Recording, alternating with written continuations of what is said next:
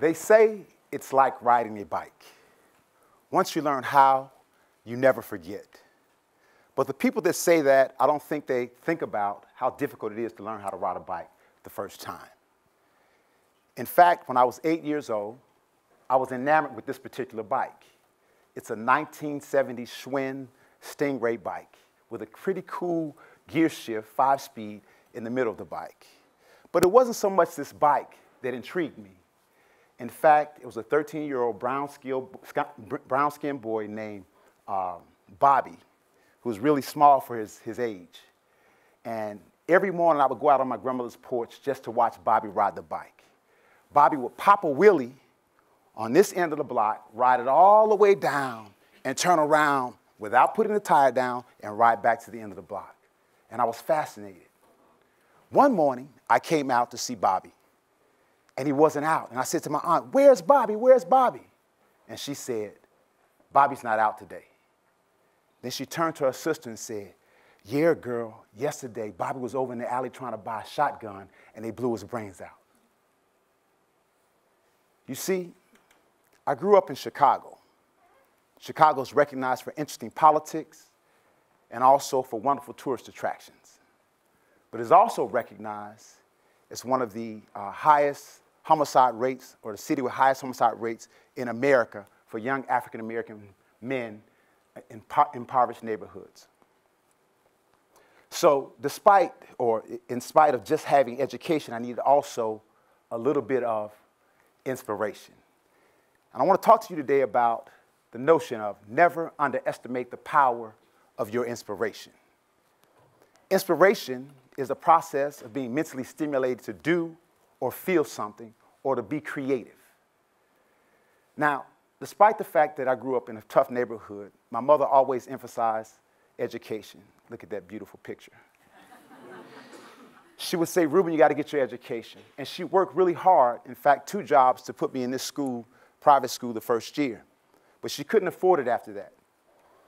And so I spent a lot of time bouncing around. In fact, I attended 5 elementary schools before I graduated 8th grade. And as you can imagine, this instability and moving around meant that there were some academic deficiencies that surfaced. And this is one time in particular that really stayed with me. I was joining the school in January, another handsome picture. I was joining the school in January, and all of the students knew one another. The teachers knew the students, and I came in, and she said to me, "Okay, Reuben, let's have you read." And I began to stutter and stammer, and she stopped me, and she called on another person to read. He read. She called on another person to read. She read. And this went on for the entire class period. After the class period ended, she stopped me and she said, "Reuben, we're going to have to put you in a slow reading group." Now, at this time in my life, I was keeping a journal, and I'd written about my bad day, and my mother wrote back, "Always do your best, no matter what group they put you in." You see, my mother was trying to provide me with the inspiration I needed to overcome difficulties. And in fact, it was quite inspirational. I finally graduated from 8th grade and was a freshman dressing like a professor. But again, these deficiencies cannot be hidden. In fact, when I tell students that I wasn't a very good student in high school, they go, "Oh, no, you're a professor." And I said, no, I wasn't a good student. "No, we don't believe you." And then I show them my course book. And even if you can't read the grades here, you see red and you know that's not good. In fact, algebra was a very difficult subject for me. My first semester in high school as a freshman, I took Algebra 1 first semester, failed it. My second semester as a freshman, they put me in Algebra 1 first semester again. I failed it again.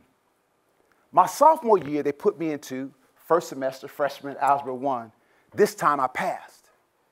And I used to like to tell people it's because by that time, I'd memorized the book.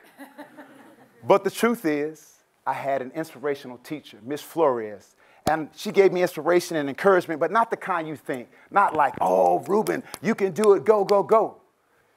If I didn't turn in my homework, she'd say, "May, I'm going to call your mama." Or if I was talking in class, she'd say, "May, I'm going to call your mama." And that would always get me to straighten up And she also provided at that time, besides that kind of inspiration, she also provided the training necessary. Now, along about this time in my life, remember, we'd been moving place to place to place, and we finally moved to a community that my mother thought was safe. In fact, we were the only black family on the block. And so she allowed me to get a paper route. One morning, I'm pushing the cart down the street, and there's this dog that's coming up to me with the tail wagging. Now, in my old neighborhood, dogs were used for protection, so you got to imagine I'm a little bit apprehensive. So the dog's tail is wagging, pulling a man. And the man was this man. And he said, "Good morning. My name is Ken, and this is my dog, Ebony. What's your name?" I said, "Reuben." If you've ever seen Criminal Minds, you know what I did next when I left him. I went straight to my mother, and I said, "Mama, if something happens to me, this strange old man stopped me on the street." He turned out to be one of the best friends I could ever have. He was 38 years older than me. And he's very inspirational because he would always say stuff like, "Reuben, have you pondered this?" And that was the first time I had someone actually think or say something to me to make me think about the world in a wondrous way. With his help, with Ms. Flores' help, my mother's help, inspiration, I graduated high school. Now, I wasn't your typical high school graduate. In fact, in the springtime, my mother came to me of my senior year, and she said, "Reuben, either you're going to go to college or you're going to get a job, but either way, you're getting out of here." Now, I might have appeared dumb, but I was a little bit smarter. I recognized that just getting a job would be wages for life versus a possibility of something else. So I applied to 2 schools. I got into the first one, Western Illinois University, with the condition that I go to a summer support program to transition me from high school into college. My mother's friend, who was an educator at the time, said, "Don't send him there. He will get lost. They won't take care of him." So my mother told me, "You cannot go there." So I applied to Aurora University, 50 miles west of Chicago, a small liberal arts college. And the reason I applied is because they've been sending these flyers. You can see I didn't have any direction at all. But again, I wasn't the typical graduate. Let me give you some stats to help you. I finished high school with a 1.8 GPA on a 4.0 scale. I was ranked 306th out of 363 students. And I scored a 13 on the ACT. So I sent my paperwork in. A week later, I get a phone call. It's Joe, the admissions counselor. He says, "Your GPA is horrible. Your class rank is horrible. Your ACT score is horrible. Is there anything you can do about your ACT score?" I said, "Sir, to be honest with you, when I took the exam, we were in a cafeteria next to a gymnasium. There was a basketball game going on, horns sounding, whistles blowing, people cheering. I couldn't focus." He said, "I'll tell you what, come to the university and take the test." So my mother puts me in the car, drives me 50 miles west. We get to Aurora. They put me in a room by myself. It's quiet. I'm focused, zeroed in, take the test. They graded right there on the spot. What did I get? A 13 again. Joe says to me, "I met you, and I believe you can do it." Of course, having or providing the inspiration was not much. It didn't change the deficiencies I had. And in fact, my first semester, I finished with a 0.88 GPA. I was on academic probation. My mother wrote me a simple note, "Son, you can do this." So I decided to try to focus a little more. And I began to focus a little more, and at the same time this was happening for me, I began to meet professors who would pour into me, like Professor Cecilia Downs, my English professor, who was showing me all the things I needed to know and understand about English that I should have learned in high school. By the way, Chicago public high schools at the time were noted as the worst by the Secretary of Education. And then there was Professor Stephen Lay, who worked with me 3 hours a week during his office hours on algebra.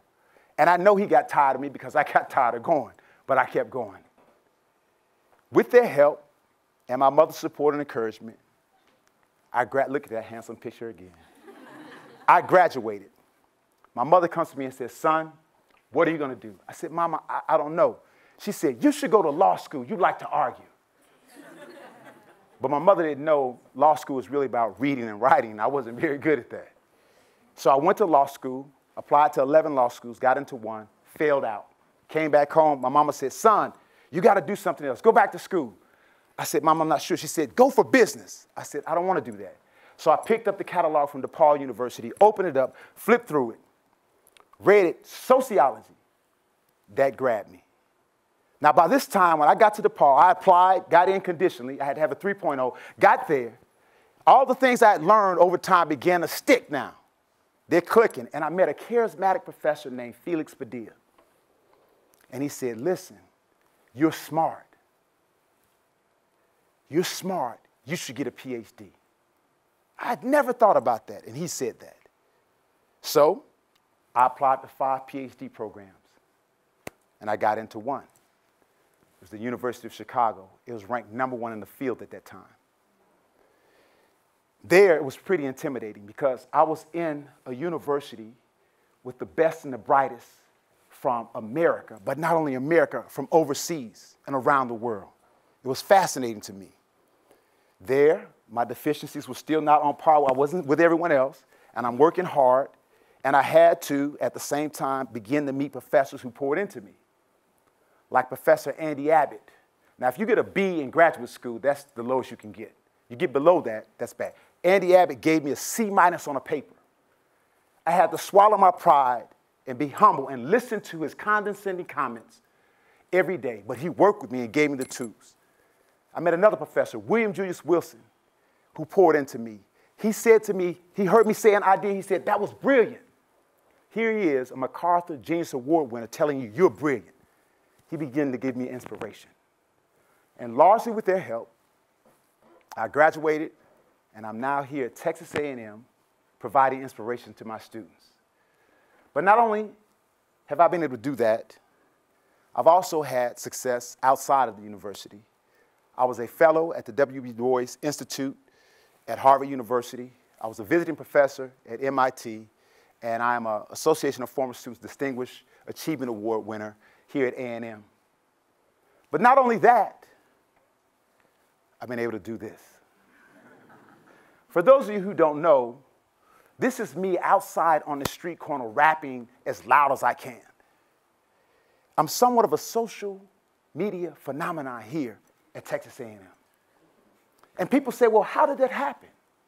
Well, let me explain. Back in 2007, I'm in the Evans Library working on my book, typing away, second book. A professor comes up to me and says, hey, is that the new MacBook Pro? I said, yes, sir, it is. He says, it can do so many things.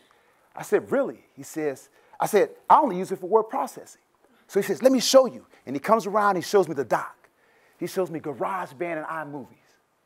So I started writing these rap songs and filming videos that were basically home movie and videos about my life. And I would upload them to YouTube under the name Reginald Stuckey, which was a nickname I had from years ago. And Dr. May's here, and Stuckey's here, and largely so my family and friends could see it. Well, one day in 2011, my student Jamie Shingleton calls me over. She says, Dr. May, when are you going to do that thing for us that you do in the videos? And I'm wondering, how does she even know about the videos? I said, what do you mean? She said, when are you going to rap for us? I said, I can't rap for you. I don't even know my lyrics. She says, you need to learn your lyrics. So I spent 2 weeks learning one verse. Then I saw her on Northgate. And I said to her, are you ready? She says, yes. And I gave the verse. And she goes, that was great. So I started going outside to rap on the corner to practice with people looking at me and staying focused on my lyrics. And when I got out there, I discovered it was freeing and exhilarating. And it gave me another outlet. Largely because of her inspiration, I've been inspirational to other people because of that. And I'm able to do this. I enter class, then I harass. I put you through some deep morass. I see your face, I know you gas. I call on your girl, then watch her laugh. Cause I got your brain, it's dangling. Like a thread be dangling. Stuck the man, start spangling. You don't even know it. You tell your friends I'm out my mind. The truth is I'm in your mind. Try to help your little star to shine. Make you blink, make you blind. But you don't even know what I'm doing. You don't even know who pursuing. You don't even know who they're shooting. You don't even know why they're booing. You don't even know what a clue is. Transformation in your life. Matchmake you and your wife in Stuckyville. Just live the life. Some of y'all love it, do it twice. Ask your girl, yeah, I'm nice. Black and gold, watch the ice. Take a chance, roll the dice. Verse done, nice slice. Woo! So never underestimate the power of your inspiration. Thank you.